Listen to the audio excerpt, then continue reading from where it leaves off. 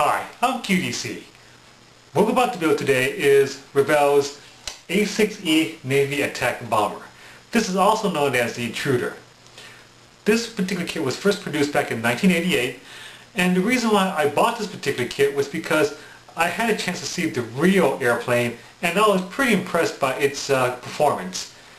So before we start building this kit, I want to take you to see the real airplane, and you're going to hear my enthusiasm about this particular airplane, and then right after that we're going to start building this kit.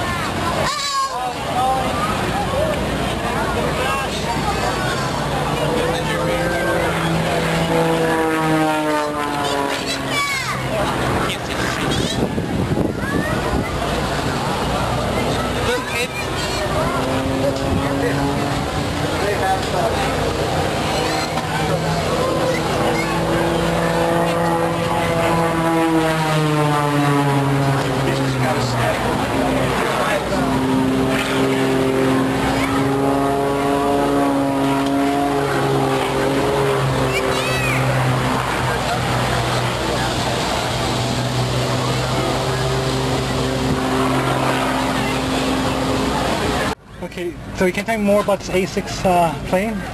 Yeah, this particular airplane was built in 1968 in Bethpage, New York. Okay. It saw combat in Vietnam in 1971-72 during Operation Linebacker 2 off the USS Constellation. Okay. It was also in Desert Storm in 1991.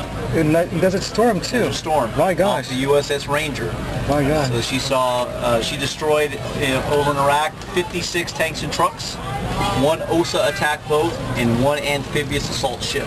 My gosh. So 58 total kills. I couldn't imagine, for me, I thought this would be retired maybe 4 or 5 years later, but went all the way down to Gulf War. That's amazing. All the A-6s retired in 1997. Oh wow. And they were replaced by the Super Hornet. My gosh. So she has a lot of combat history. Yeah, this one is a very historical airplane. Yes, this is the first airplane to have all-weather strike capability. So how we do that is through that little TV set in front of you. It's called a VDI. VDI. It gives you a computer-generated world. So you'll see mountains, valleys on the screen. So the pilot flies right there. He doesn't have to look outside.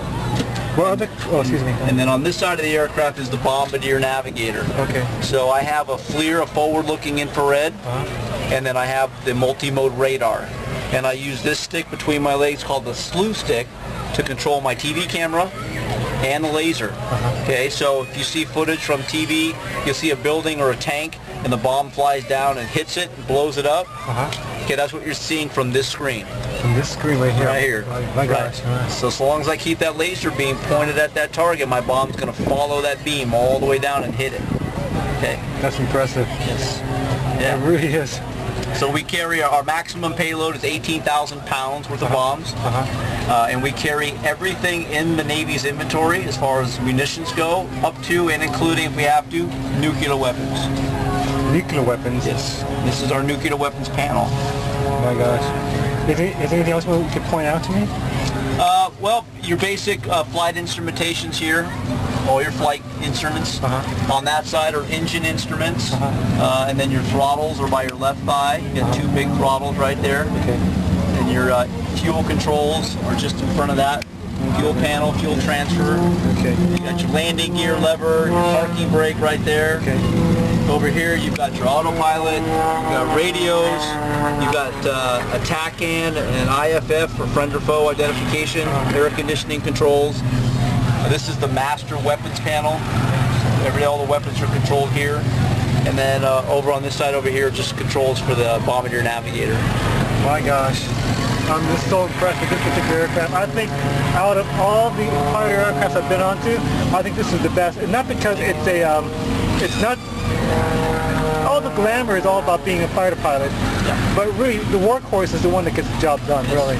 That's why they have the saying, fighter pilots make movies, attack pilots make history. Yeah.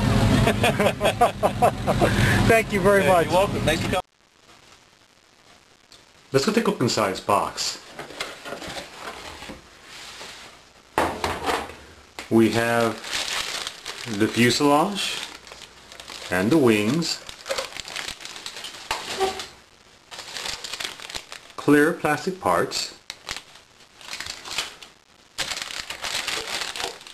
bombs, decal, and the instruction sheet.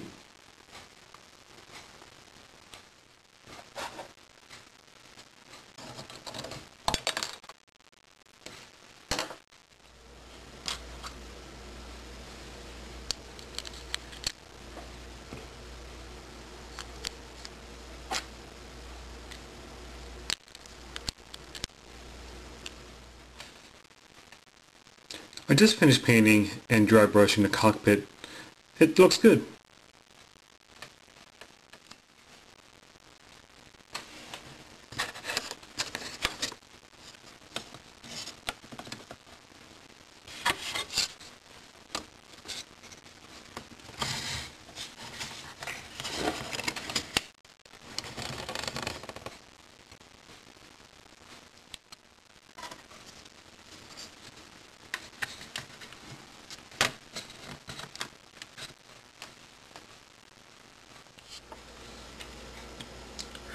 I filled the seams with putty and sanded smooth. By sanding the putty smooth, I've also sanded away the panel lines. I need to re-scribe them back. What I have in my hand is a pin vise, and right on the tip of it is an ordinary sewing needle. And right over here is an old photo etch fret from an old kit. And I'm going to use that photo etch fret as a straight edge to re-scribe my panel lines. I'm going to put the photo etch fret onto an area where I want to have the panel line. Then I carefully rescribe the panel line where I want it. I've already done one right over here and another one right over here.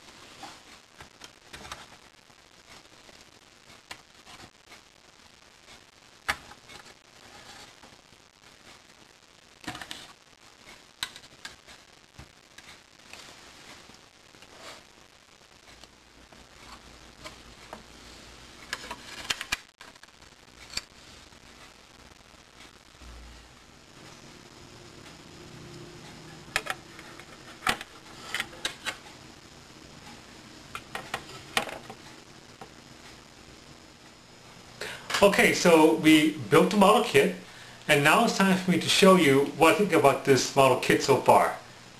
Take a look. This is the completed model kit before painting, and it's a good model kit.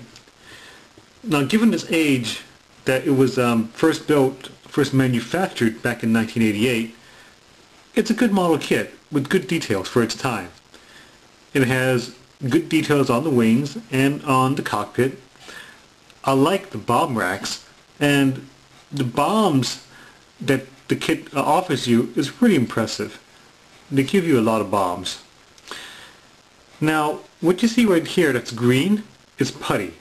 So there is a lot of seams that you're going to have to fill for this model kit, but I don't think that the beginner is going to have a hard time doing it.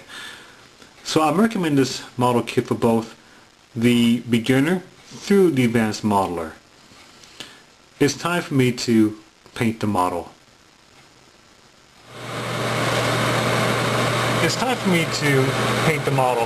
I already painted my model with a coat of primer And now I'm going to use my airbrush and pre-shape my model by painting all the panel lines with a black line.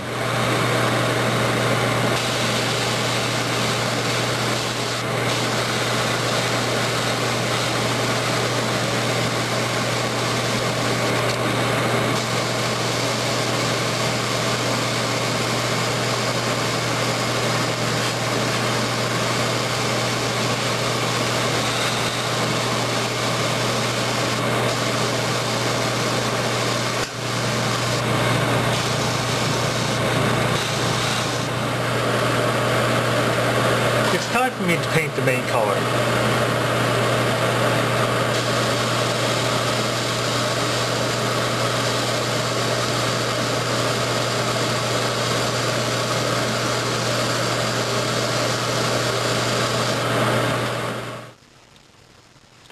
I'm going to protect my entire model with a coat of Future Floor Wax.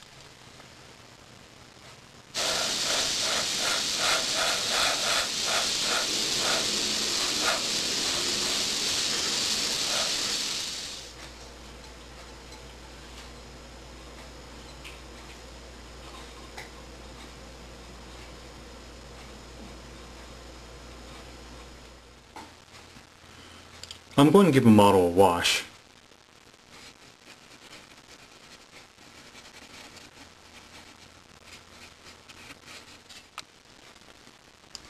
I'm going to draw some lines on the panel lines on this wing.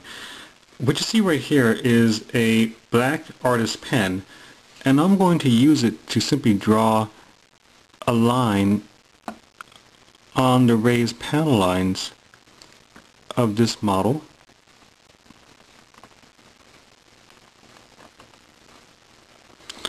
And then I'm going to take a Q-tip, moisten with mineral spirits, and feather it so there won't be much of a hard line.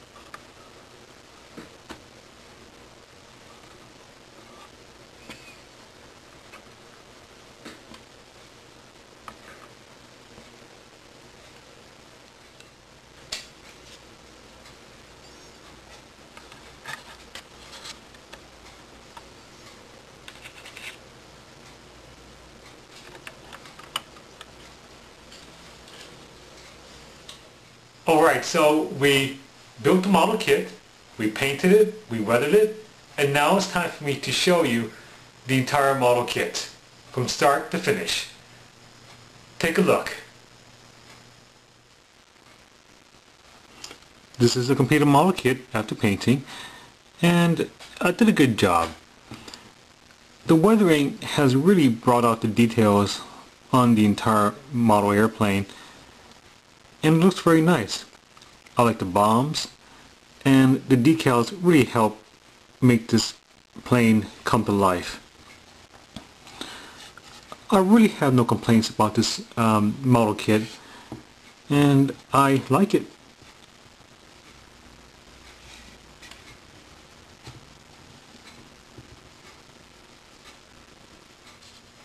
That completes this model kit.